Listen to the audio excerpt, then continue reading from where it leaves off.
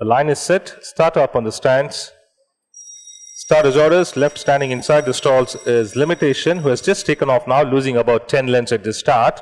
With the other 9 runners having taken a level jump, among them its Treasure Striker has won the start, leads by about 3 parts from Phenomenal Cruise. Exclusive Striker close to the fence. Half a length handy fourth is Bed, overtaken on the outside by Durango, is showing plenty of speed. Another length behind is towards the fence in the white cap is Columbus.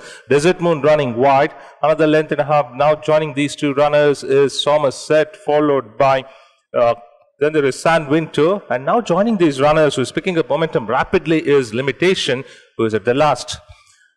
And Treasure Striker in the lead by about 3 parts from Durango, quickly into second. Phenomenal Cruise close to the fence, half a length behind. Another length and a half behind is Bed, followed by Exclusive Striker. Another length, the one on the outside is Desert Moon, followed by Columbus close to the fence. On the outside is Somerset, San Winter. They followed then by another pair, that's Limitation and Somerset together.